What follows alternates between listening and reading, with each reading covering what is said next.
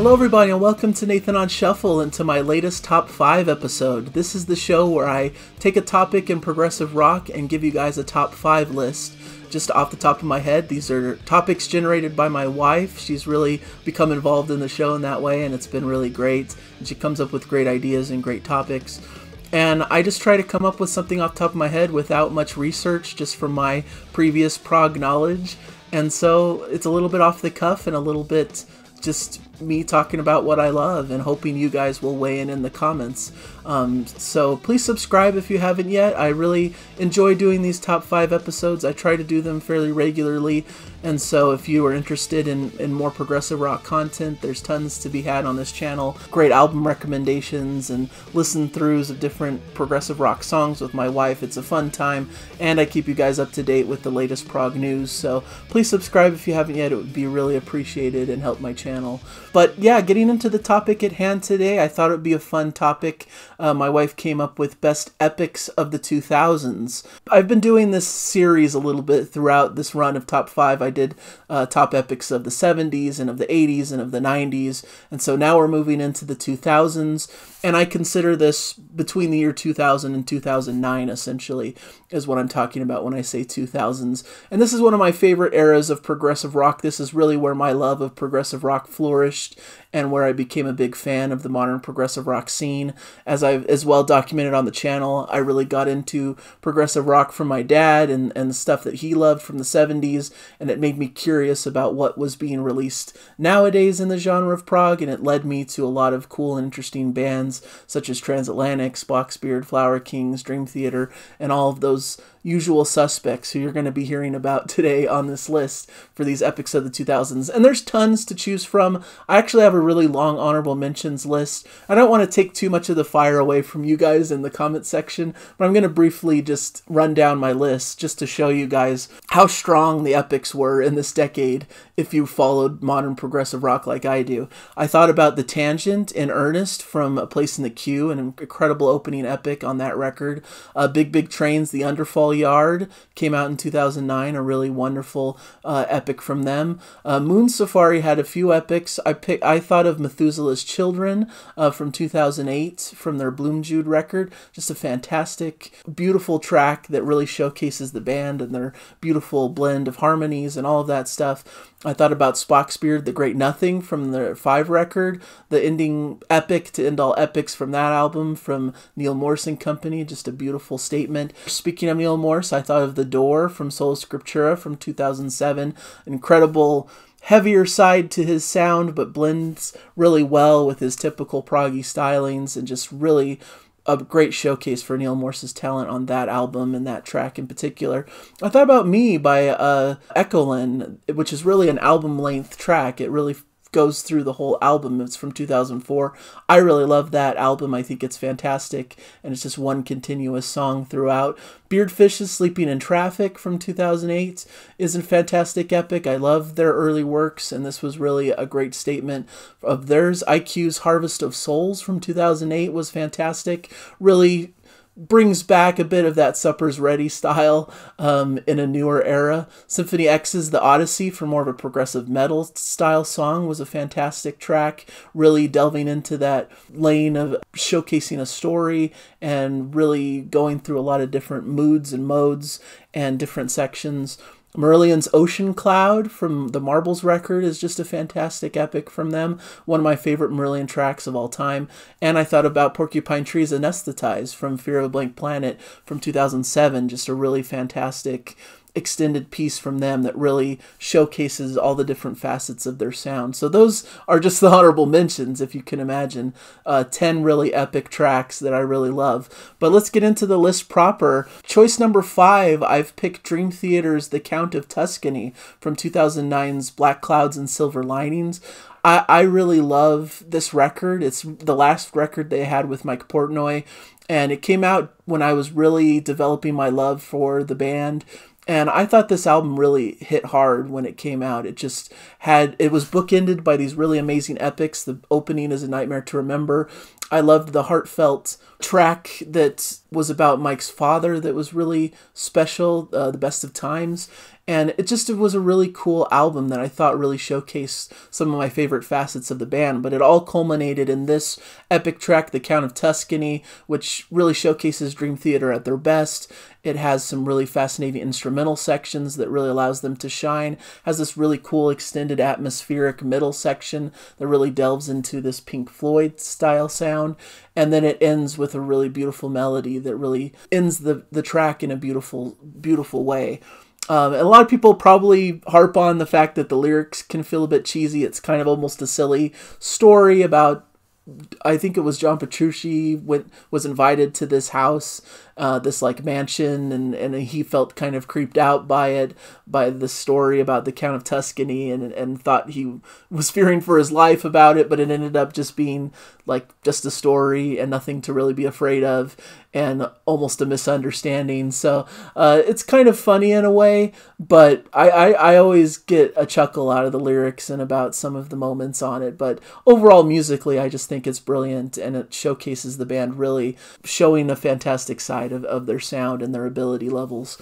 Number 4 on my list, maybe a bit more obscure compared to a lot of the ones I've mentioned, but this is Karmakanic and their track Send a Message from the Heart.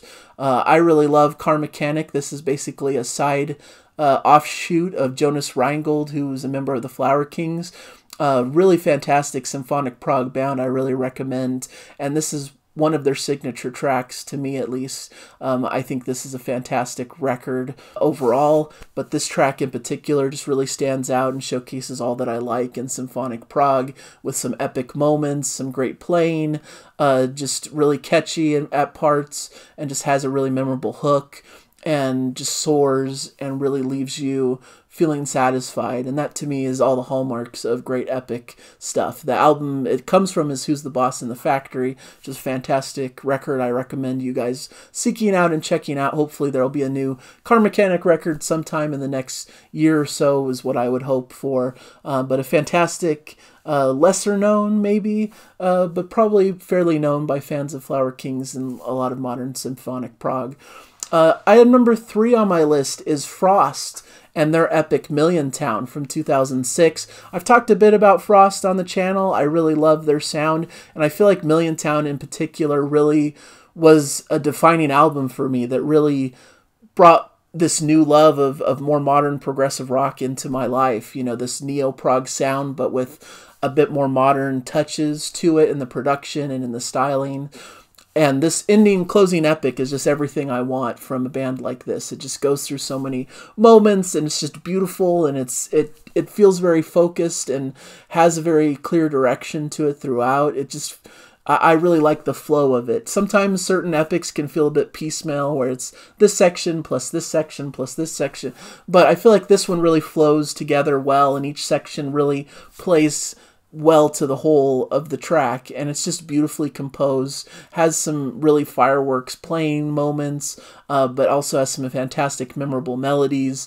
And I like some of the like false endings near the end where you think it's closing out an ending, but then there's another section to really bring back the energy and really give you that coda and that satisfying finish. So I really love this track. I think Frost has just a unique, cool sound all of their own, and this is just a signature track for me in my love of progressive rock.